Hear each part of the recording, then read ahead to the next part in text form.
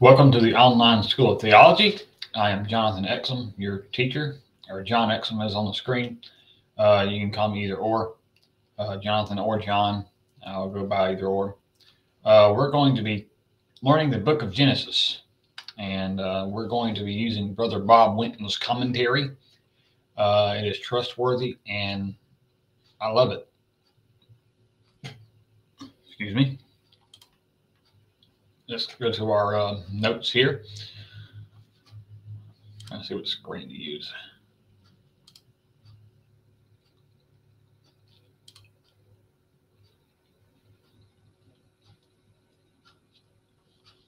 All right. We are in Genesis. Zoom in a little bit.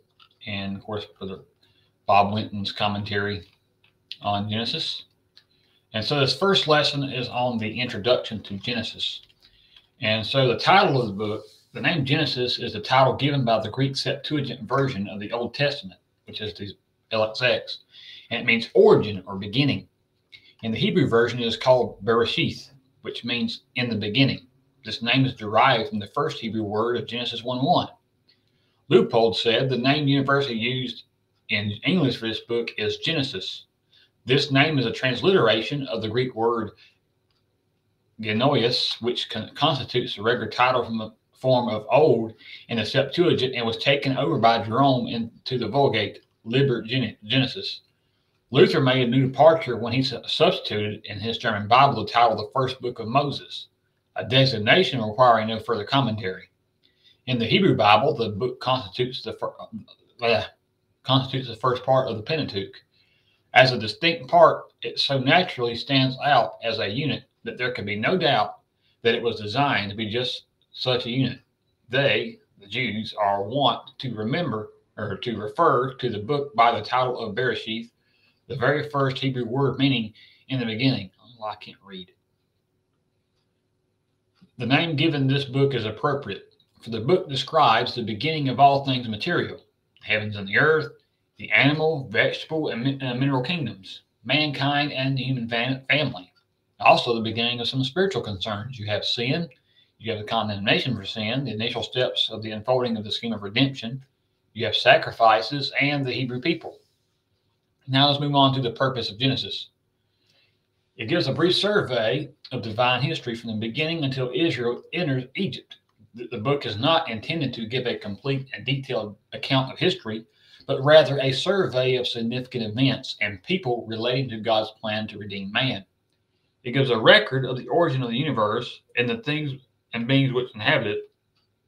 Genesis furnishes the only dependable and accurate record of creation. Science cannot speak authoritatively on the creation. It addresses only the things it can measure with material means. No man was present to witness the creation. The Creator revealed to Moses the information we have regarding this divine operation. It begins to reveal the nature of God as Creator, Preserver, and Lawgiver. This information must be given progressively because of man's finite nature. It is primarily a book of religious history while dealing with human affairs. It shows how God deals with man. It was given for our learning and admonition. Consider Romans 15 and verse 4. For whatsoever things were written aforetime were written for our learning, that we through patience and comfort of the Scriptures might have hope. The purpose of Genesis may be formulated thus. The book aims to relate how Israel was selected from among the nations of the world and became God's chosen people. Since, however, this choice was not made because of the merit or the excellence of Israel's ancestors, but wholly because of God's unmerited and unmeritable mercy. The book may also be said to be the story of God's free grace in establishing Israel for himself as his people. As for the author of Genesis, the Bible is a unit. Each part contributes to and helps sustain and substantiate the whole. To verify one part is to verify the whole. The 5 books which comprise the Pentateuch form a unit. To identify the writer of one of these books is to identify the writer of all 5. The Pentateuch is the name of the first 5 books of the Old Testament: Genesis, Exodus, Leviticus, Numbers, and Deuteronomy. If it can be proved that Moses did not write the Pentateuch and that the Pentateuch is neither genuine nor authentic, the credibility of every other book of the Old Testament would be lost. Not only would the Old Testament books be seriously questioned, but even the words of our Savior would be rejected, for he attributed the authorship of the Pentateuch to Moses. There is internal and external testimony and evidence which attribute the authorship to Moses.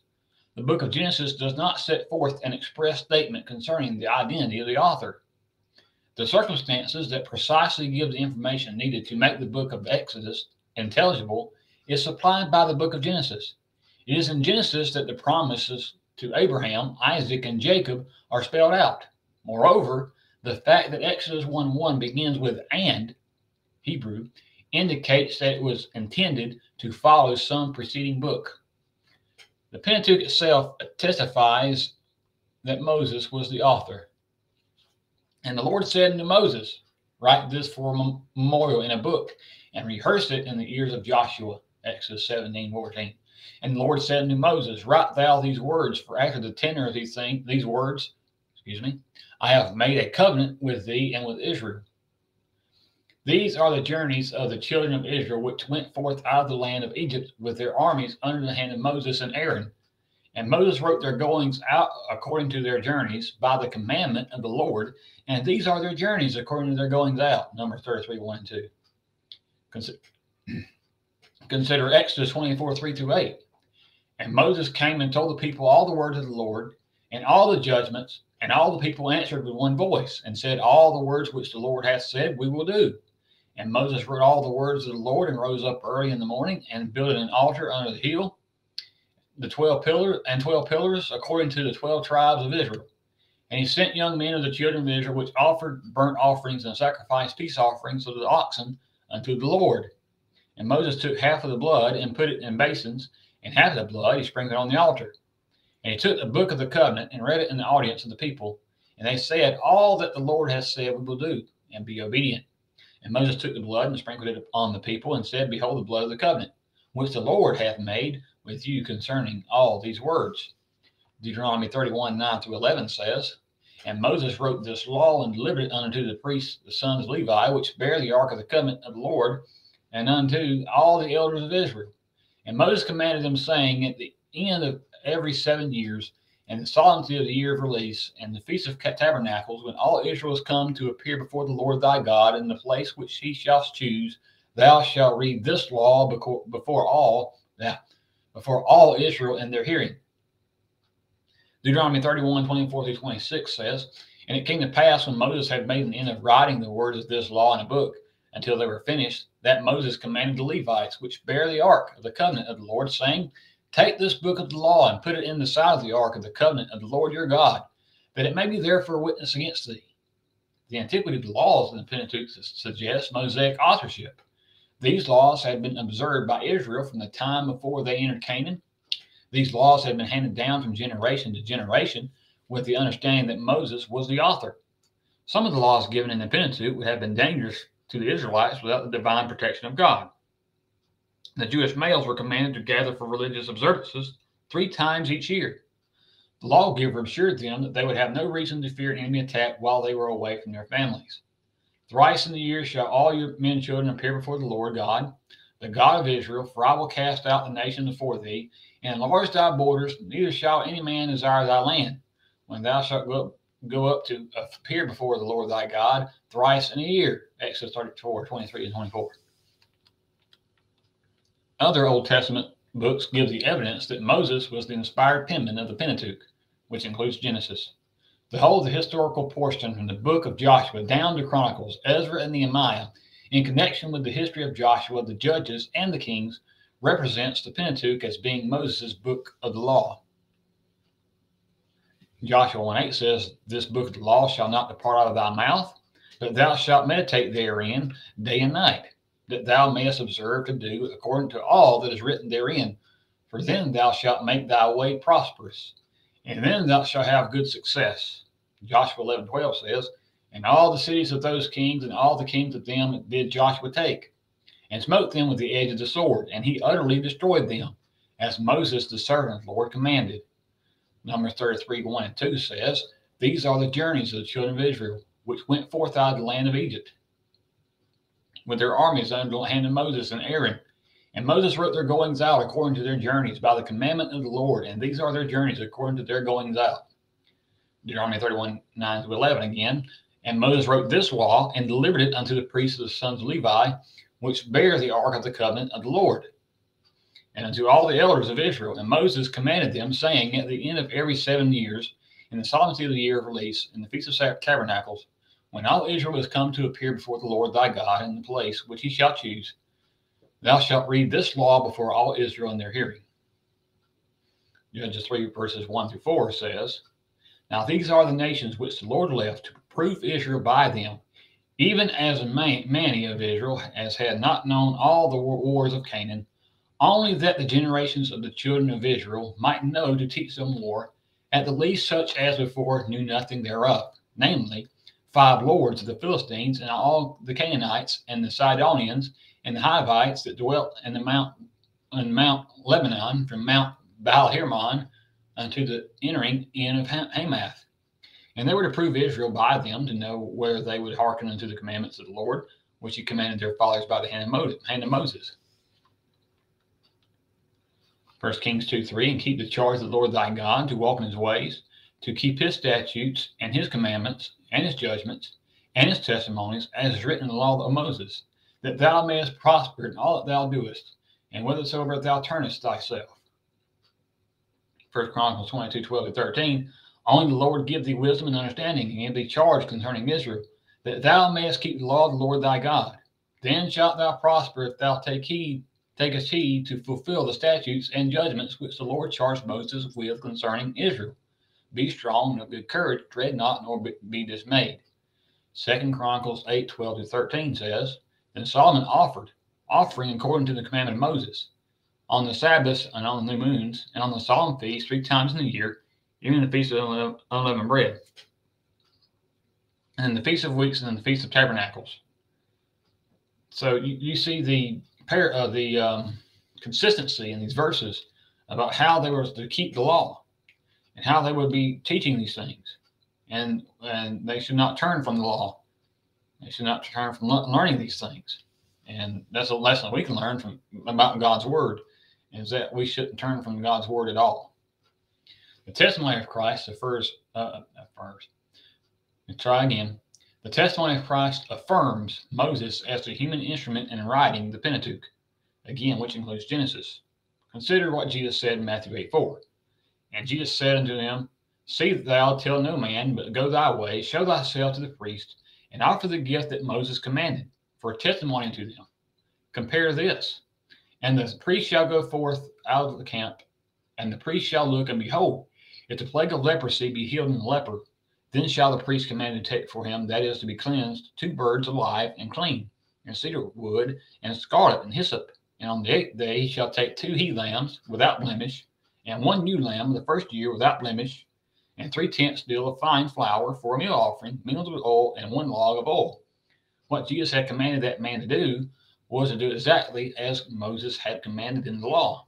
Therefore, Jesus is given authorship to the Pentateuch, has been written by Moses, therefore, the Pentateuch being inspired. Matthew 19:7-8, when Jesus is talking about divorce, he says, they said to them, why did Moses then command to give a writing of divorcement and to put her away? Of course, they're referring back to Deuteronomy 24. He said unto them, Moses, because of the hardness of your hearts, suffered you to put away your wives, but from the beginning was not so. Now here's what Deuteronomy 24 says. When a man had taken a wife and married her, and it comes to pass that she find no favor in his eyes, because he hath found some uncleanness in her. That's the key of Deuteronomy 24. Uncleanness. It's similar to what Jesus had said. Then let him write of her a bill of divorcement, and give it in her hand, and send her out of his house. So Jesus led credence to Moses as the human instrument in writing the Pentateuch. Again, Matthew 22:24, saying, Master, Moses said, if a man die having no children, his brother shall marry his wife and raise up seed unto his brothers. Christ accepted this fact. If brethren dwell together, and one of them die, and have no child, the wife of the dead shall not marry unto a stranger. Her husband's brother shall go in unto her, and take her to him to wife, and perform the duty of a husband's brother unto her. Deuteronomy 25:5. And of course, there's other passages that show Moses' authorship, but we don't have time to go through all of these. The testimony of New Testament writers attest the Mosaic authorship of Genesis. Consider the book of Acts in Acts 3:22. For Moses truly said unto the fathers, a prophet shall the Lord your God raise up unto you of your brethren like unto me. Him shall you hear in all things whatsoever he shall say unto you. Of course, that's quoting from Deuteronomy chapter 18, verse 18. And talking about the prophet being Jesus. Acts 6:11. I don't know why I said 7:11. I guess I'm thinking about working things or something. I don't know. Acts 6:11. Then they suborned men, which said, we have heard him speak blasphemous words. I think that should be summoned men, which said. But anyway, we have heard him speak blasphemous words against Moses and against God. And in verse 14, we have heard him say that this Jesus of Nazareth shall destroy this place and shall change the customs which Moses delivered us. Again, attesting to Mosaic authorship. Acts 13:39, and by him all that believe are justified from all things, from which ye could not be justified by the law of Moses. Again, the Pentateuch. Romans 3:2, much every way, chiefly because that unto them were committed the oracles of God. And we can continue on and on and on throughout these scriptures that over and over again, these writers of the New Testament would give credence to the Mosaic authorship of Genesis and the rest of the Pentateuch. Philo, an Egyptian Jew of the 1st century, affirmed Mosaic authorship. Josephus did also. The language, style, and manner of writing used to argue for the genuineness. The character of the contents argues likewise. The integrity of Moses and other inspired writers and the Lord affirm Mosaic authorship. The natural manner of writing indicates Moses, the leader of Israel during the events accounted in much of the Pentateuch, was the writer. There's been no valid evidence offered by critics which disprove Mosaic authorship of Genesis and the Pentateuch, for that matter. The author shows a thorough acquaintance with many matters pertaining to Egypt. He was familiar with many Egyptian names, such as that of On, the native name for Heliopolis. Moses had the background for such knowledge. He was born, reared, and educated in Egypt. He had the opportunity and time to write the Pentateuch during the 40 years of wandering in the wilderness. Here's a note here. The inspiration does not require that the writer have personal knowledge of the information he is recording. Indeed, all the material would require inspiration for that data to be absolute and correct. There was a great incentive for Moses to write the books. His people were about to enter Palestine. They needed the information he recorded since Israel was about to become a full-fledged nation. This nation was founded upon the moral and religious precepts which are recorded in the first 5 books of the Old Testament. It should always be remembered that Moses was merely the human instrument through whom God chose to reveal the information recorded. The stories he recorded, the commands he spoke, and the precepts he uttered all came from the Lord. The emphasis should not be placed on the human author, but upon the fact of his inspiration and the text itself. Let us consider the unity of Genesis. The book is skillfully organized and shows amazing unity. It is constructed around 10 great generations. The generation of the heavens and the earth, the generation of Adam, the generation of the sons of Noah, the generation of the sons of Shem, the generations of Terah, the generation of Ishmael, the generation of Isaac, the generation of Esau, and the generation of Jacob. The unity of Genesis is exhibited in invariable purpose. The unity of Genesis is exhibited in the invariable purpose which runs through every line of it, not a line. A paragraph or chapter of it is misplaced. Straight as an arrow to the mark, every line of Genesis bears upon the ushering in of the seed singular promised to Eve before expulsion from Eden, and finally culminating in the birth of the Son of God, as Kaufman on his commentary on Genesis. Genesis is perfectly united with the rest of the Bible. Paradise is lost in Genesis. It is regained in Revelation. In other words, it can be said this way. This is not in the notes here, but it's the book of the Bible begins with life, and in the end of the Bible you have life. So it's from life to life, and in between there is God's plan on how to win life back for man, and that is through Jesus. 12 patriarchs of the Old Testament have their New Testament counterparts in the 12 apostles. There are types and shadows in Genesis which have divine realities in the New Testament. Consider Kaufman's notes here. Only God could have constructed such a unity line bit by bit through 16 centuries of time with 40 different writers from all times, occupations, and races of men. In the broad view, Genesis and the whole Bible reveal a single purpose, that of redeeming fallen man from the curse of sin. Now let's look at the interpretation and relevance of Genesis. Exegesis, ex means out, and Jesus to take from, to take out from. Exegesis is to take from a verse only what God put in it. Once a person starts interpreting the Bible to fit current human theories, he must continually change his interpretations. Theories change, but God's word remains constant. Psalm 119:89, forever, O Lord, thy word is settled in heaven. And the earth shall pass away, but my word shall not pass away, Jesus said in Matthew 24. John 10:35, if he called them gods, into whom the word of God came, and the scripture cannot be broken. Prejudices cause men to reject Genesis' account of creation. Some are anti-supernatural, but if one rejects the supernatural in Genesis 1 and 2, he must rule out all other accounts of supernatural events in the Bible. To do that would rob the scriptures of their power, remove God from human history, and deprive us of the Savior. Some are materialistic. To these there is no God. The universe made itself. Man came into being purely by chance. We must be willing to enter the study with an open mind. The New Testament and other parts of the Bible will shed much light on Genesis, and it will shed light on these other scriptures. For whatsoever things are written for a time are written for our learning, that we through patience and comfort of the scriptures might have hope. Again, Romans 15, verse 4. The relevancy of Genesis to modern man is seen in the following. The seed of woman is promised, Genesis 3:15. And then as realized, Galatians 4:4, when the fullness of time come and at the right time, God sent forth his son, made of a woman, made under the law. You see the sacrifice of Christ pictured in Genesis 4:4. As Abel he brought of the firstlings of his flock and of the fat thereof, and the Lord had respect to Abel and to his offering. And then, of course, you have John's statement, behold the Lamb of God, which takes away the sin of the world. Then you have the seed of Abraham, Genesis 22:18. And it's realized in Galatians 3:16. Now to Abraham and his seed were the promises made. He saith not, and to seeds as of many, but as of one, and to thy seed, which is Christ. And the punishment of Noah's generation and of the Sodomites serves as a warning of the wrath to be shown in the wicked at the last day. Consider 2 Peter 3:6 and 7, whereby the world that then was, being overflowed with water, perished. But the heavens and the earth, which are now by the same word are kept in store, reserved unto fire against the day of judgment and perdition of ungodly men. Consider Jude 7, even as Sodom and Gomorrah and the cities about them in like manner, giving themselves over to fornication and going after strange flesh, are set forth an example, suffering the vengeance of eternal fire. Abraham's paying tithes to Melchizedek showed beforehand the superiority of Christianity over the Mosaic system. Of course, Hebrews chapter 7 shows that, and the Melchizedek seen in Genesis chapter 14. Sarah and Hagar were types of the two covenants.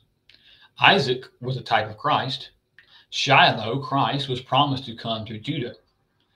The scepter shall not depart from Judah, nor a lawgiver from between his feet, until Shiloh come, and unto him shall the gathering of the people be. Hebrews 7:14, for it is evident that our Lord sprang out of Judah. That's exactly what Genesis says, of which tribe Moses spake nothing concerning priesthood. The priesthood would be out of Levites under the old law. Is a Genesis account of creation fact or myth? The common definition of a myth is a story of imagination which is not true. The classical definition of myth is a story told to enshrine absolute truth which could not be communicated to man otherwise. This type of myth always carries with it a moral. What could be the moral of Genesis 1 to 11 if that passage is myth? Genesis states facts. It contains non-scientific language but states facts of science. It is a revelation having a religious and spiritual aim. It shows the relation between man and God.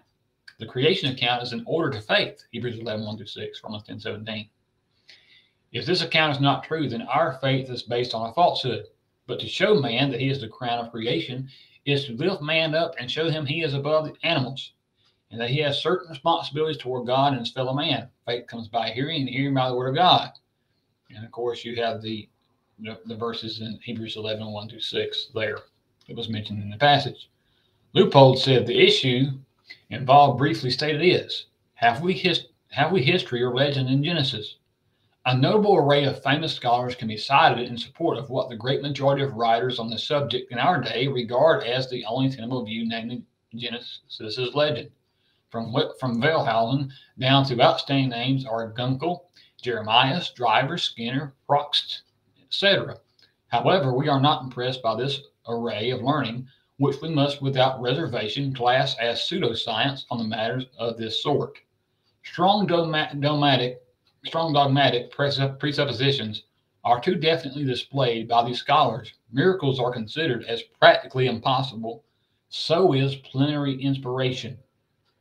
Israel's history can rise to no higher levels than the Babylonian or the Egyptian. An arbitrary evolutionary standard is to be employed in measuring historical evidence. Besides, the following facts of Israel are overlooked. The utter dissimilarity of the Genesis record and the legends of the nations.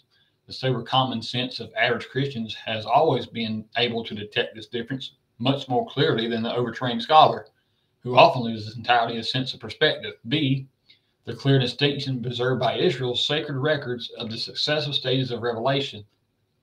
The accuracy of Israel's historical tradition. And the scriptures that are mentioned, we'll discuss further when we get there. Distinct efforts by the patriarchs to perpetuate the remembrance of events of outstanding religious importance. The sober tone displayed in recording the most exalted revelation. And consider the utter impartiality displayed in recording the history of those who are the patriarchs and the fathers of the tribes gives additional material on the score. I thought that was part of that. You see that commentary, it gives additional information there. A proper evaluation of the facts enumerated above leads definitely to the conclusion that Genesis gives a sober, accurate historical account of the events that led to the separation of Israel from among the nations and to her establishment as a new nation with a divinely given destiny. If the other nations of this period are known to have no records that for accuracy and sound historical pragmatism can begin to compare with the biblical accounts that cannot in any wise impugn the singular merit of the latter. Criticism has shown itself singularly weak in the direction of evaluating comparatively the merit of biblical history.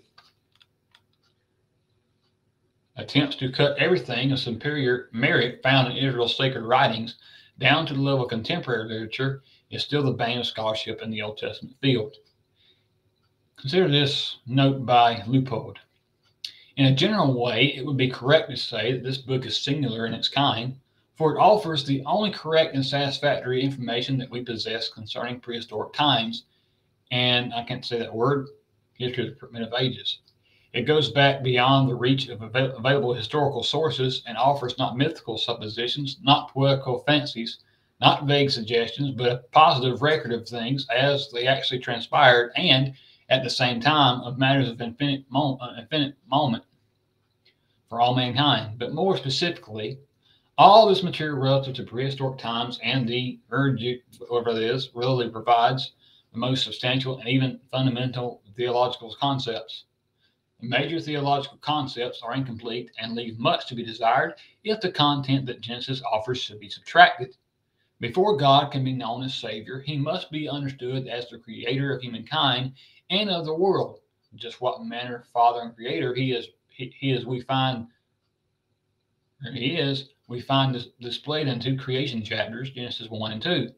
In like manner, no adequate and correct conception of man is possible without a knowledge of the essentials concerning his creation, his original state, the image of God, and the like. Again, the problem of sin will constitute much more of a problem if the origin of sin, that is to say, the fall into sin, be not understood. With that fact correctly apprehended, we achieve a correct estimate of the degree of depravity that is characteristic of fallen man. Of course, Calvinists would say that we inherit sin. That's absolutely not true. Ezekiel 18, verse 20. And it goes on to say about the promise of victory that's through the seed of woman, which is Christ. Consider the days of Genesis 1. A biblical statement or word is to be taken as literal unless there is something in the context which demands that it is taken as a figure of speech. There is nothing in the local or general context which indicates these days are not literal days. The days are equally divided between light and darkness. Plants were created on the third day. If the days were long geological periods, these plants would have died due to extremely long and cold nights. The deep cold would be caused by the absence of sunlight for that long period of darkness. Also, many plants depend on insects to propagate, but insects were not created until the sixth day. Even if these days were only a few years in length, this plant life would have perished. The word day is translated from the Hebrew yom. This Hebrew word is used figuratively to refer to longer periods of time than the literal 24-hour day in many instances. However, in all instances where it is used with a numerical value, except in prophetic passages, it always has a reference to a literal solar day. In Genesis 1, the numeric values of first, second, etc. are used. There are more than 100 such usages in the Old Testament. Moreover, when the plural form of yom is used, it always refers to 24-hour days. There are more than 700 such usages of the word in the Old Testament. In the context, the seventh day is not distinguished from the other 6 days in length. We have no reason to believe it was any longer or shorter than the others. Consider Exodus 20, verse 11. For in 6 days the Lord made the heaven and earth, the sea and all that in them is, and rested the seventh day. Wherefore the Lord blessed the Sabbath day and hallowed it. Adam and Eve were created on the sixth day. If the days were long geological periods of the length modernists claim, that Adam was extremely old before day number 6 ended. He lived through part of day 6, through all of day 7, and for the rest of his 930 years. If these days were long eons of time, Adam would have been far older than the age assigned him.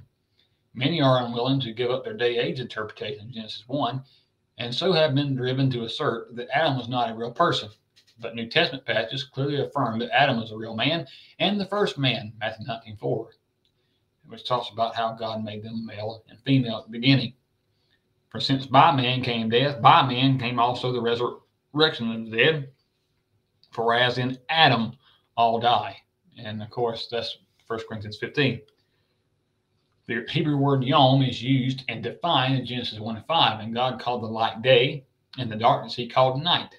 And the evening and the morning were the first day.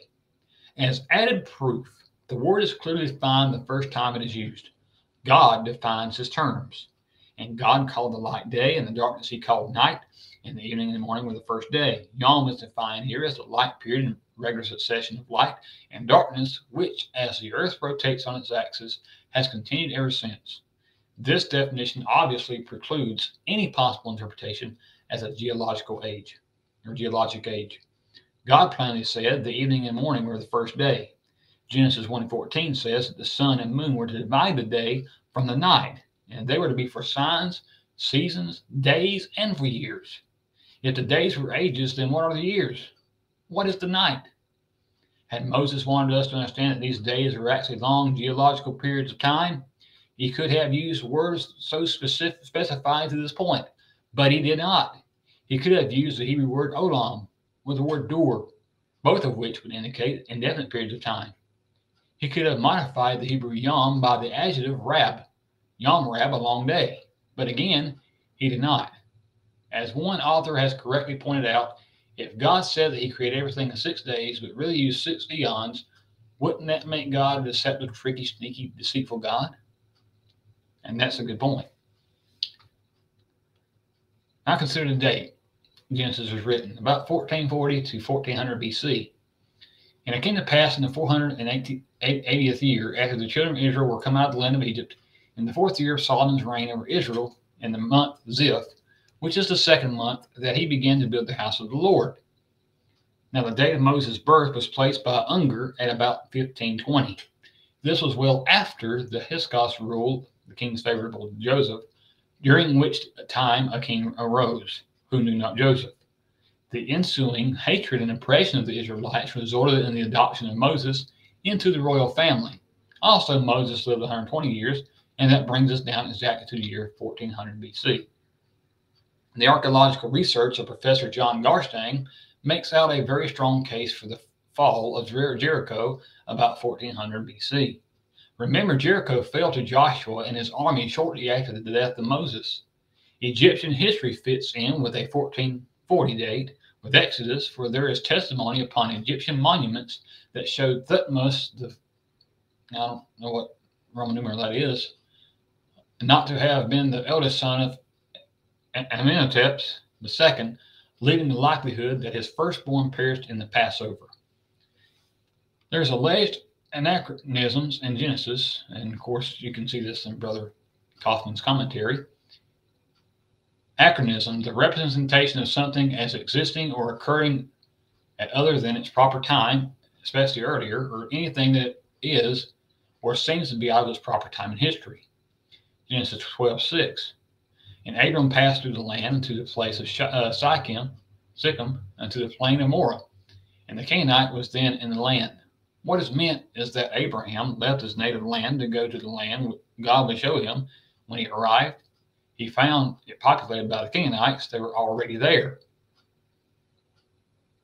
Genesis 36:31. And these are the kings that reigned in the land of Edom before there reigned any king over the children of Israel. A list of Edomite kings is given which ruled before there was a king in Israel. This is said to prove that Genesis was written after Israel had kings, but Genesis 17:6 and verse 16 is the background for the statement. Abraham was told that there would be kings among his descendants. And I'll make thee exceeding fruitful, and I'll make nations of thee, and kings shall come out of thee. And I will bless her and give thee a son also of her. Yea, I will bless her, and she shall be a mother of the nations. Of nations, kings of people shall be of her. Genesis 17:6 and 16. Genesis 23:2 says, and Sarah died, and move this down, in Kirjath Arba, the same as Hebron in the land of Canaan. And Abraham came to mourn for Sarah and to weep for her. Hebron is mentioned as the same as Kirjath Arba, which is alleged to indicate a late date. But Hebron was the ancient name of the place long before it was called Kirjath Arba.